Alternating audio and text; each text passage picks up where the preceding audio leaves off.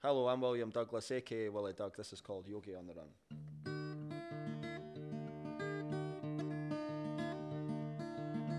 Salt water up the nose, the petals of a rose are thrown at my feet as I'm walking down the street.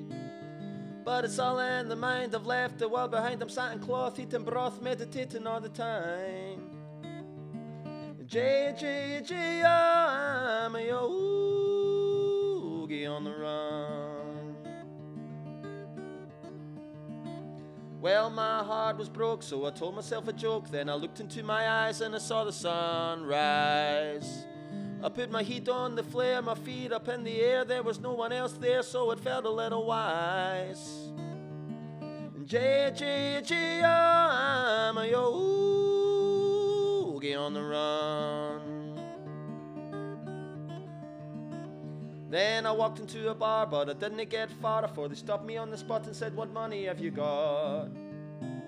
I said, "I bring love sent from above," so they sent me back inside with the great almighty shove. J, I'm a yogi on the run. Then I dropped into a shelter, that's where I felt her, but she was cold as ice and I didn't want to melt her. Turns out she was a woman, a wonderful human who took me to a room and tried to set me free. J, I'm a yogi on the run. Then my new lady friend said, "This is the end if you can't find some money for me to go and spend." I said, "What can I do these days? It's not a sin." She said, "Not a lot now. Go ahead and begin." J, I'm a yogi on the run. So I took out my flute, I gave a wee toot, and all the passers-by threw some money at my foot. I said, "God bless," when I bought my birthday dress. She had a bump in her belly and she said, "You'll never guess." J, I'm a yogi on the run.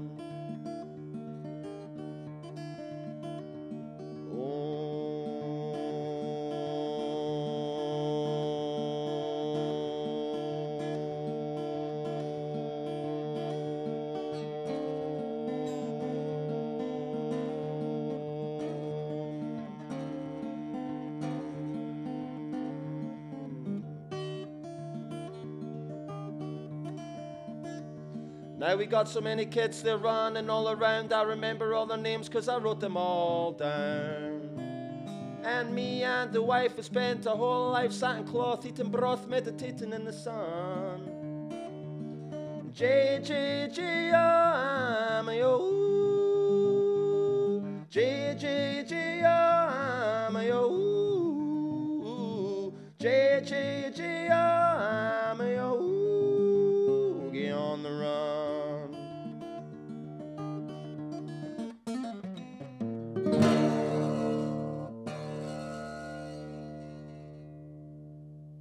Yeah, the song Yogi on the Run, I remember when I wrote that, it was like, it was the first time I'd had a bit of a drought. I was, like a constant writer. I was writing all the time from when I was 20 up until, whatever, till now. But there was a gap where I wasn't writing, and I stopped for a while, probably the longest gap I'd ever had since I started.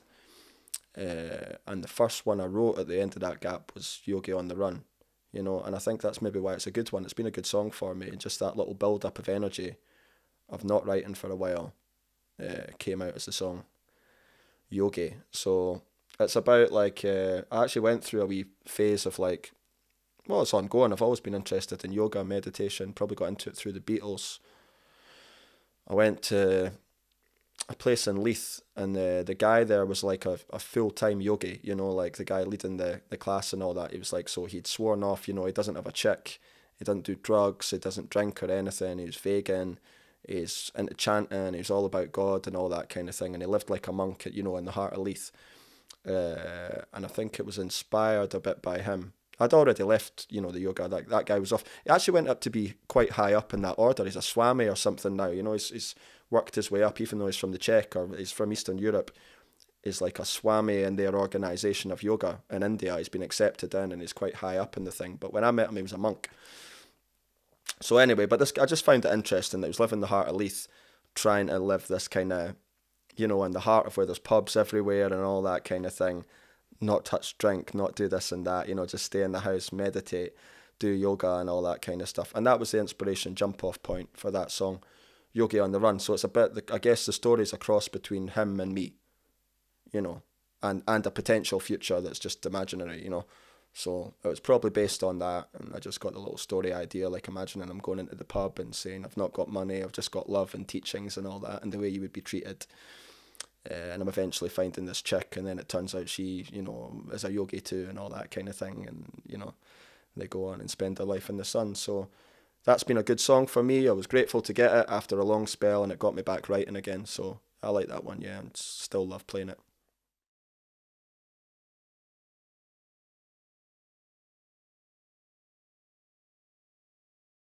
I prefer to be versatile. I'd like to write a bit of folk, a bit of reggae, a bit of everything. Because I listen eclectically, I listen to everything. I'm open to, if music's good, I'm interested. You know, I could write in any form of music. You know, so that's it. I'm not particularly. I don't want, and it's something that's difficult for me, I guess, to put yourself forward. It's like, music industry want you to be one thing. You're Americana or you're a this or a that. You know what I mean? You're a pop or a rock or whatever like that. And I just don't agree with it. Most of the people I know listen eclectically. They listen to all kinds of music. If you're into music, you're not just into one style. You like it all. And I think that'll come out in your writing. And you're really pigeonholing yourself if you are just sticking to that one style. You know, if you love music, do it all. If you're really doing what you love, you're going to end up doing everything that you listen to. You're not just going to stick to one style, right? The only reason you would stick to one style is to try and make it or something like that. And I just think that's a bargain that's not worth it. You know what I mean? You've got to stay true to your soul and do your thing. And if you can find a way, say, so far, you know, I've never made a whole lot of money from music, but I find it quite a rich. I was trying to say it to the taxi driver on the way I was getting the taxi up to the station tonight. He says, oh, my son or whatever, or his nephew's listening to Bob Dylan and the Beatles and learning how to write songs. I says, mate, that's what I did. Tell him to stick at it, you know. That's all you do, listen to the Beatles and Bob Dylan and things like that. And I says, I'm making all right living, you know, I'm comfortable, and I love it, you know, and that's the way to go. And don't compromise yourself in any way. It can still be done, you know, whatever. You could be rich if you peg some, you know what I mean, if you go down one certain line, but really, who wants to not be themselves? So I've always stuck pretty true to what I like, and if I don't like something, I just don't do it. You know, even where I don't, you know, it's like you go into perform in pubs and things like that, people go up, can you play this, can you play that? I was like, no, I can't.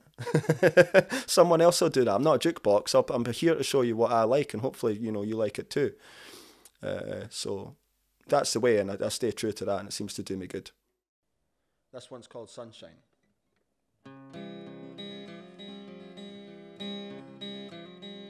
Sunshine got a hold of my mind.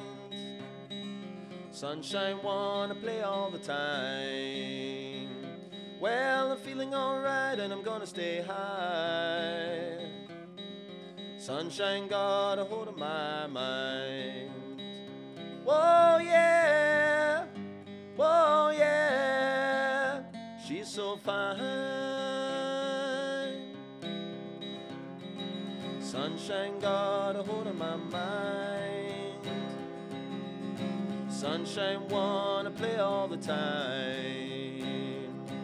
Well, I'm feeling alright and I'm gonna stay high. Sunshine got a hold of my mind.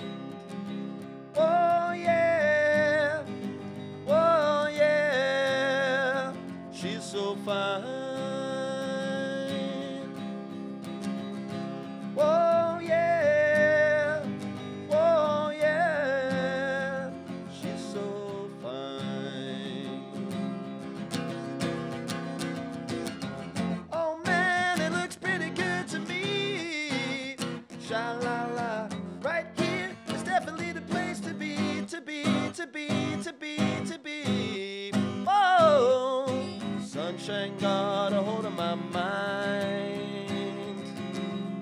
Sunshine wanna play all the time. Well, I'm feeling alright and I'm gonna stay high. Sunshine got a hold of my mind. Oh yeah, oh yeah, she's so fine. Oh yeah, oh yeah, she's so fine. Oh man, it looks pretty good to me. Sha-la-la, right here is definitely the place to be, to be, to be, to be, to be. With sunshine got a hold of my mind. Sunshine wanna play all the time. Well, I'm feeling alright and I'm gonna stay high. The sunshine got a hold of my mind. Whoa, yeah, oh yeah, she's so fine.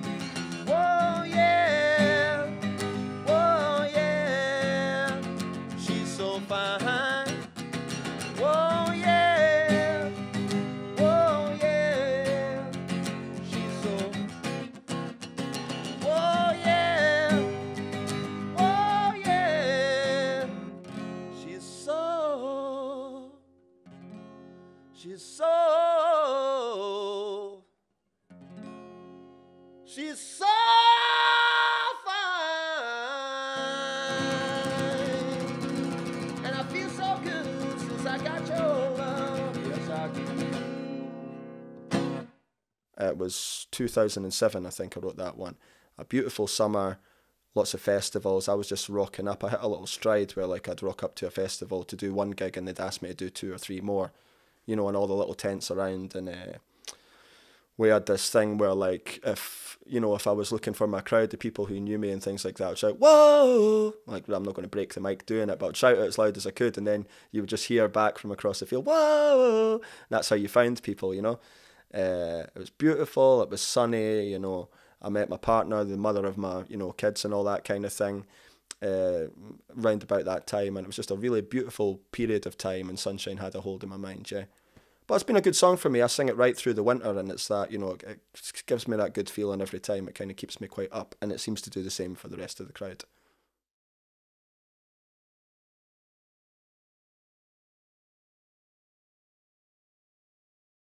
I did a lot of people, nature walking and things like that, but just basically walking about the woods, ruminating and things like that. And I was looking at my life and how it's gone, and my life and how I want it to go. And I was just, you know, having been, you know, maybe half-assing it with gigs and all that eventually, because I'd been at it, you know, quite a long time. I just said to myself, you know what, when I go back, I'm going to go 100% gigging. Like, I'm going to go all out. I'll have the top off, sweating, jump into the crowd, karate kicks, fucking jumping off things, on the chairs, off the furniture, whatever. You know what I mean? You only live once. That's what I was going to do, and that started to manifest now. Yeah, the last few performances and that with the band and things like that, or whatever band I'm playing with, would tear it up big, and that's it. It's like everything, 100% now. This is it. This is the time. That's how I felt. I saw it all when I was walking about in the woods, and now I do it. You know, there's no other time. Now is the time. So that was a good thing for me in a sense. It felt like to me like, you know, a gutty. It felt like being pulled back in a gutty and then fired back out into the world with a lot more velocity this time than I had before. So yeah, I book myself every night. I can't be bothered with Netflix and all this stuff. I stayed in. I booked myself off for like to watch the Beatles documentary when it was on. I've got time for things like that. But everything else, no, I've not got time for. I'm not going to sit in the house. I'm going to be out there doing it, tearing it up, having a live experience, you know, with real people. So I think we're being encouraged to just sit in your little pods or whatever, you know what I mean, and stay there. I don't think that's a good future for the world. You know, we've got to keep it live and keep it out there, mixing with people. It's a much better experience and a much better way to spend your life. So, yeah. All right, here's another one. This is called Bonnie Lass.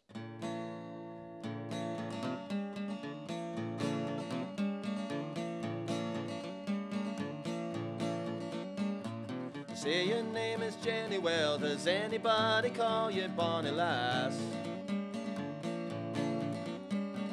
Avon riverbank looks clean. I mean, I've never seen a greener patch of grass.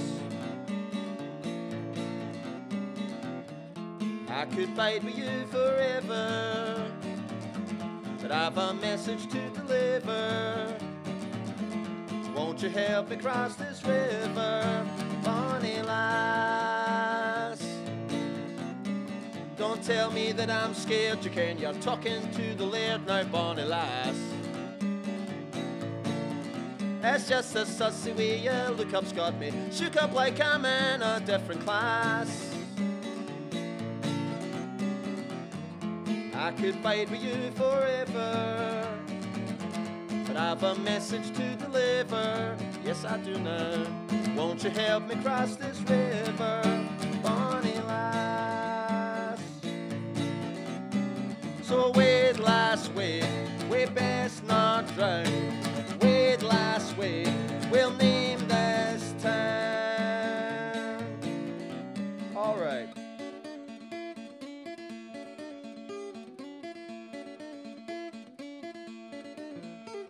Woo!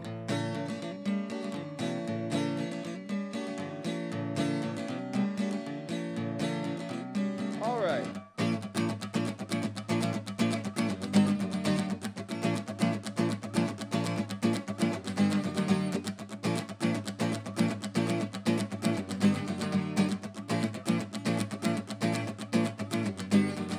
Ride, Jenny, ride, gotta get to the other side. Ride, Jenny, ride, we gotta get to the other side. Ride, Jenny, ride, we gotta get to the other side. Ride, Jenny, ride, we gotta get to the other side. All right.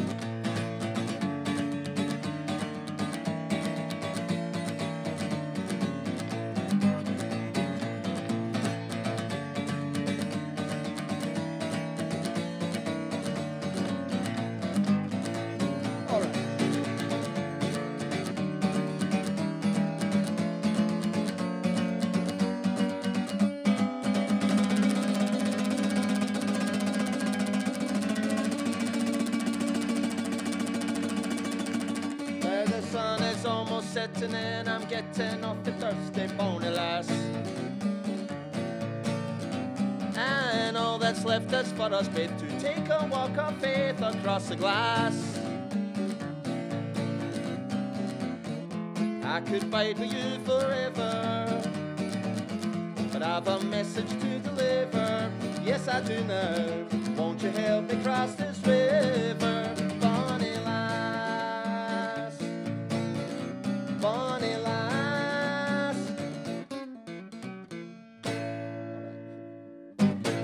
So Bonnie Lass, that was written about, there's a pub in Lasswade called the Laird and Dog, and they had a mural in the back that's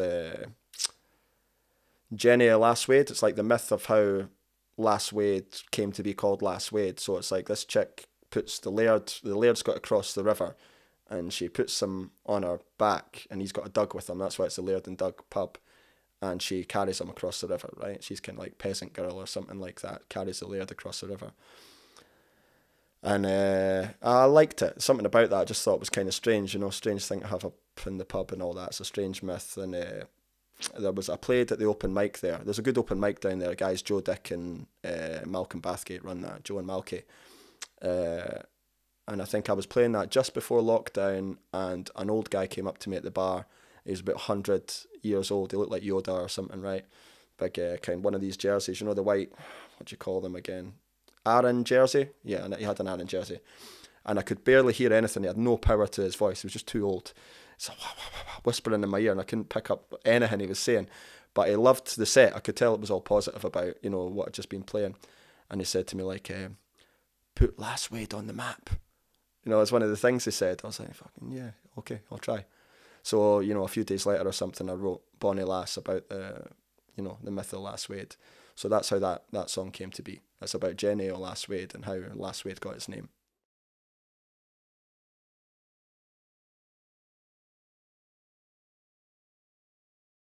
Yeah, when I write songs, there'll always be an element of me in the song. Right, it's never just purely imagination. There'll be something that I really relate to, or a life experience that pretty much happened, or that very close to happened, or something I totally understand. So it'll be based in reality, but sometimes I bring my imagination into it to take it, you know, to the next level. So what did we mention so far? The yogi on the run, I had, you know, there was a guy I knew who was a yogi, and I was a yogi at the time, and that's how I got to that. But imagination wise was like the guy meeting the yogi woman in the shelter and all that kind of thing. That's not really true, but it's something I understand. Sunshine was just straight up real. It was the way I felt. It was my state of mind. What else did we say? The Bonnie Lass and that. Yeah, I was down last Wade at the time, and you know, I actually had some of those experiences that I was writing about in there, but I projected it, you know, into the past. I wanted it to be like, I had this idea for a while just before lockdown. It was like, what would Robert Burns do now? You know what I mean? He'd be cutting about on Instagram and things like that. He's in this pub, he's in that pub, he's with this chick and that chick, you know what I mean? He'd be writing all the time, eating good food and all that kind of thing, rocking up to town, going to like high level places, you know, upper class places and all that, mixing with those crowds, doing his poetry. He'd be on the low level in the pubs, just showing up to a pub and rocking it, you know, and then drinking all night, and then probably smoking all night, I'd imagine too, and tripping and taking Scottish mushrooms and things like that. So it's like, what would Robert Burns kind of do type thing? And that's where I guess the Bonnie Lass idea came from as well. It was like, it's supposed to be a little bit, you know, modern day Burns or something like that kind of thing. Same idea, the old school poet. So yeah, my two favourite poets are Robert Burns and Pablo Neruda. I try and put a bit of that into the work. So the Scottish stuff's probably Burns, and the imaginative stuff's maybe like Pablo Neruda. And then the Beatles and Bob Dylan, Johnny Cash, Neil Young, all that kind of thing, you know.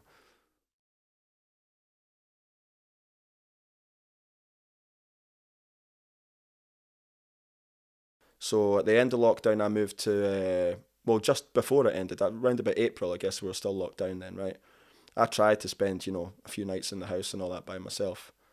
And about the last night, I just wanted to get out, yeah. So, and I knew there was cafe around the corner, the Walrus and that, so I went round to see what was happening there. And that turned out to be a really good place for me. And I did, we were talking about, you asked me earlier on, how many perform. I don't know, I think I've done between, probably, I don't know, but I'm just going to say 100 to 150 performances. Definitely not less than 100, probably more. Verging towards 200 if you want to add up all the few times where I jumped up for 20-minute sets at the Walrus and things like that, then, you know, it was a lot. And the good thing about that was it meant when things came back, when the gigs came back and all that, and everybody was tentative about getting out and gigging again and nervous and all that kind of thing, I was just like, boom, bang, lightning, you know what I mean? I was hit the ground running. I soaked up all the gigs, I booked up all myself, you know what I mean? And I got out there as often as possible, and I was ready to go. I was on top form, I had new songs, I had the fire, and I just went for it. Like I say, it was a good thing for me. So the Walrus Cafe was a cool place to go. That was just round the corner from where I live. And I would be in there a lot. You know, once lockdown was over, I was in and out there a lot. We had some cool parties there. It was a really great place. And unfortunately, it seems like it wasn't enough. You know, lockdown hit them hard. They're struggling now. I think maybe the doors are going to close for good. But it'll spring up somewhere else. But for the moment, it seems like it's going to close down. But I wouldn't call it a failure as an enterprise. You know, I've had an amazing time, and without that place, I don't think I'd be on the top form that I've been for all these gigs and enjoying it as much. I got this jacket for Chris from the Walrus and that. It was just hanging up there. I was like, mate, can I have a jacket for tonight's gig? I would like my routine when the gigs came back. I would go. So I've had about 3 coffees. I'm just rapid talking here, yeah. So when my routine might be, so around about 6 o'clock, I'd be like, fuck, I've got a gig. I've not got strings. I've not got a guitar lead, this and that. So I'd head up to the Walrus, pick up what I needed, get my strings, maybe borrow a capo, guitar lead, whatever I needed for that night. And then maybe Chris, would the guy who runs the Walrus and that, would give me a lift up in the van to the gig. We might take a few cats up, you know, from the Walrus, take a few people up there. So like the place would be, we would have our crowd in there and all that. Say we're going up to like the Barony Bar on Broughton Street or that. You'd have a big crowd for the Walrus, would walk in and kind of take over and all that, and then you would play the gig. To have the fur jacket, be sweating, just doing stuff that people don't do at pub gigs and that, shades, top off, throwing kicks and all that kind of thing, yeah? Just doing it differently than people tend to do on that kind of live scene. And we had a blast. So anyway, that song, Don't Mess With The Walrus, is based there at that cafe in Leith. And there was one night, this night in particular, we'd all just had, you know, earlier that day we'd had a barbecue in the park. And this guy, let me start further back. All right, when I moved to the house in Leith, there was one item of clothing there. It was, you know, someone had lived there before me. There was one thing left over. It was a little flat cap. It's funny because I've got the kind of Peaky Blinders thing here, and everybody used to ask about it. I've never seen Peaky Blinders, so it had nothing to do with that. There was just a flat cap, and I thought, cool, I'll put that on, you know, whatever, it looks cool. I'd never worn one before. I thought, this looks all right, actually. And I wandered up to the park. This is before I'd really met anyone. And I saw one guy I knew. He had the flat cap too and all that, oddly enough. This guy, Gary. So I was like, cool, mate, how's it going? He introduced me to all the other guys. A few of them had flat caps and stuff too, right? We're all like workies, electricians, things like that. We're all just out in the park, like drinking, yeah, and smoking or whatever. And sunny days, it's starting to be the summer. So we were having a blast, and as time grew on, we all grew to be friends, and we would have barbecues in the park and just have a good old time. So one night, we've had a barbecue earlier that day, and we're all in the Walrus having like another meal at night. We're all sitting like a round table, you know, like 12 of us, got the flat caps on and all that kind of thing. Like I say, I've never seen Peaky Blinders. Anyway, someone popped their head into the shop and says, someone's just stolen a chair from outside. Right, mate Gary's like, no, have they now in that? If I bolted out the door after them. Then the chef, Kev, he bolted after him, and I was like, well, I better go as well. You know, if he's going up, we don't know what we're running into. So I ran after him. Then when I ran, it's like the whole table was chairs back, and we all ran up the road after. It was two junkies, and one of them had punched the chair. Who knows why, right? What they're going to do. So Gary grabbed him, put him up against the thing, never hurt him or anything, just warned him off and all that. And my mate Stevie ran up, call him Saint Stephen. He's a guy who runs me up to gigs, helps me, you know, set up and break stuff down and that. Just a really great guy. He's a wee guy in that though, right? Like ran up and he was like, didn't he fuck with the walrus, right? And I was just, when we all went back down, we got back around the table, you know, because the meal's starting to show up, the food. And we're just sitting, we all looked at each other and just like, and then we all like, someone says like, didn't he fuck with the walrus? And we all just burst out laughing and all that. It was so funny. And I was like, I'm definitely going to write a song about that. So a couple of days later, I went down for a doob in the park. You know, it was a nice sunny day by myself. I was just sitting thinking about, didn't he fuck with the walrus and all that kind of thing. And then I was hearing, you know, the I Am the Walrus tune. Da, da, da, da, da, da, da, da. So it was like, that's how I started with the third verse. I am he as you are me, etc. And I knew I had that. It's like, what rhymes with etc.? Plethora. So have I any more big words? Well, yes, I do, a plethora. Then we mess about then. Don't agitate the walrus. Don't aggravate the walrus. Don't. And I was going to just go through the whole dictionary, but, you know, I don't want the song to be 20 minutes long. So then it was panic, shamanic, and bish, bash, bosh. And then I did the first two verses, which are just about the incident of the chair getting stolen and all that. And that's how that song came to be. All right, this one's called Don't Mess with the Walrus.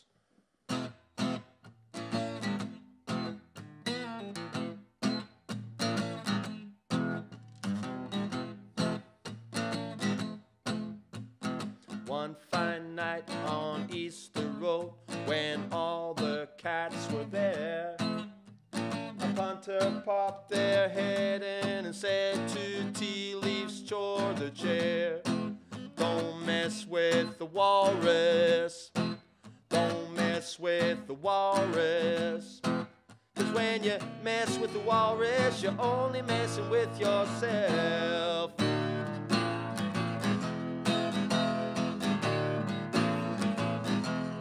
Gary bolted out the door with several more behind.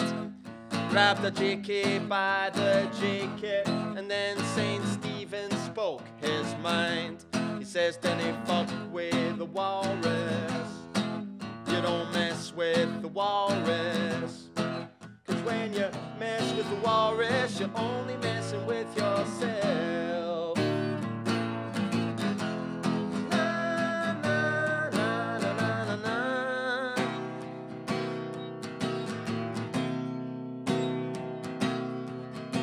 Turn off your mind, relax and float downstream.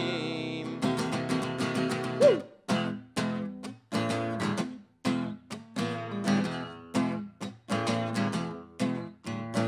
I am he as you are me, etc.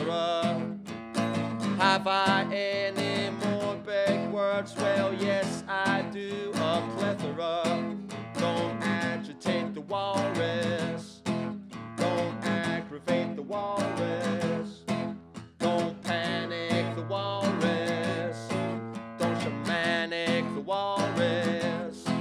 'Cause when you mess with the walrus, you're only messing with your mess with the walrus. You're only messing with your mess mess with the walrus, you're only messing with yourself. Only messing with yourself.